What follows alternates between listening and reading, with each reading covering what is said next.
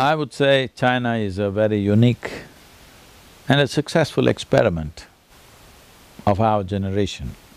In the 20th century, probably one of the biggest happenings on the planet is the Chinese people rising above their poverty, rising from the pits of poverty and lethargy into an active force in the world, which is a tremendous thing for any civilization to do. But it is also time that the Chinese people turn inward. The last generation maybe had no time even to think about their joy. But this generation must look at this because a time has come from simply hard work to smart work has come. The previous generation spent its time in hard work. This generation must do the work in a smart manner. For this to happen, your brain and body must function at its best, and that will not happen unless you know how to be peaceful and joyful by your own nature. In the process of creating the external, if you destroy the internal, then the very purpose is defeated. We are burning the world for nothing if people are not happy in the end.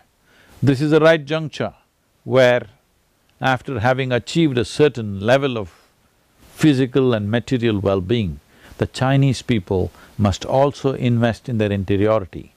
We must give up this insecurity that inner well-being will bring external lethargy.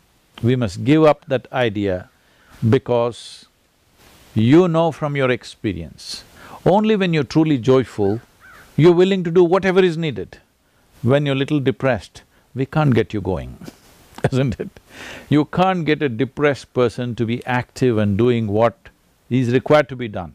But a joyful person is always willing to run and do things, not walk. He is willing to do everything possible, bend backwards if it's necessary.